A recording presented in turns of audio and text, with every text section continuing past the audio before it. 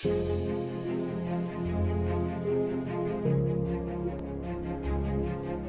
feel like for me, it feels seamless because you prepared for so long, but it's just like you guys prepping for a game.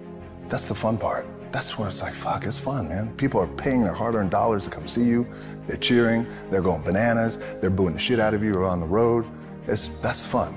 That's what you live for. I mean, that's the juice right there. The prep is where the character's made. And I just don't mean the character I play, I mean the character in here.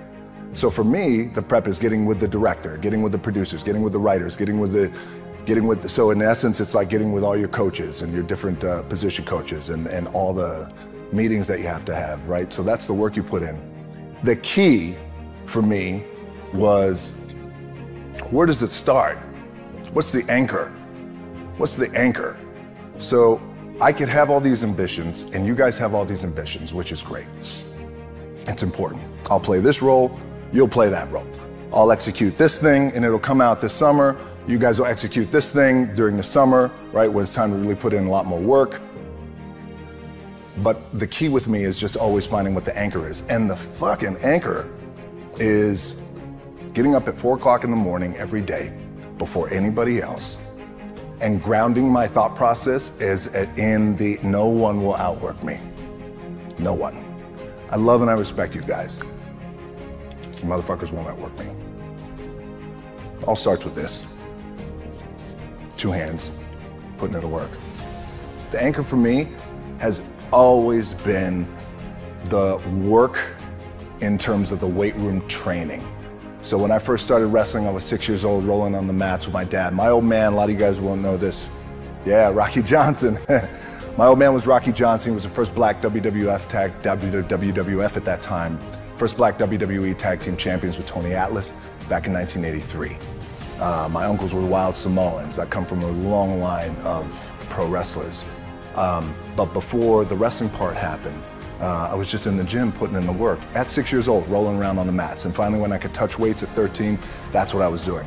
But the weight part for me and the gym part has always been, has to be the anchor for me. Because again, it allows me, what's that? Yeah. It allows me to keep everything grounded. But then also, you know, look, I think too, yeah, it's crazy. That's what happens. You get the strength coach in here. The beat. Yeah, get in there. I went to Gunner's gym one time when we first moved to LA about a year ago, man. He's like, come here, DJ, look at this thing. He picked this thing up and I was like, God damn, man, what? And there's pulley here and the thing coming out of the fucking garage there. Now, look at this, it feels good, right? Like, I can't. Yes, it feels good, I can't. Look, boys, your body's your body, right? You're young now, you're balling, everything feels good. You have your little nicks and dings and all that shit. You're gonna have that, you're gonna have your surgeries. Hey, we all have it. But eventually, and I promise you this, the one thing that will never, ever, ever go away is you get your ass in that weight room and you put in the work. That's gonna happen when you're 30, 40, 50, 60, 70. That never goes away. You get on the court, you shoot some shots, but you're gonna wind up right back in the weight room, right? Right back in your spot. Film gives me the biggest opportunity to make the biggest impact, global impact. I don't want to make small movies. I love and respect our movie business, but I want to make big movies that do well, and when they do well, it's not the money thing, because we have money, right? Money's good. Money's good, it ebbs and flows. It's the idea that I can impact as many people as possible with a big global movie. And when the global movie is touching $1 billion, that sounds good, right? It's good for the bank account, it's good for everybody involved, everybody's getting their piece of cake, it's great. But what that does do, I know I'm impacting people around the world by giving them some good entertainment, making them feel good, leaving the theater floating. So it's the same thing, right? When you guys have this bigger goal, say for example, when you become world champions again, as polarized as the sports world is, it's a fucking incredibly inspiring thing, even if they're not fans of your team. Even if they're not fans of your team. So think about that, you know, when you guys do that, the impact that has, the ripple effect that has for the city of LA, California, the United States, the globe, little kids. Damn, I want to be that one day. favorite WWE moment would probably be, I've had a lot of them, and got really, really lucky. I think probably the matches I had with Stone Cold Steve Austin. Yeah, they were really good, and we just had a real special chemistry.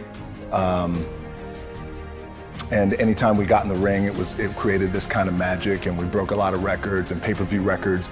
At that time, WWE, they were still in the pay-per-view model, in the pay-per-view business. They're not now. But that was always cool because we had a goal. Steve and I had a goal, which was let's sell out a stadium and let's break a pay-per-view record. But it was always cool with him because then always too, you know, he was the kind of guy who, and you guys have this, you have this amongst your team, you have this amongst players in the league, where that guy, former Texas football player, West Texas State down, so he was crazy, but he would push me and we would push each other every night.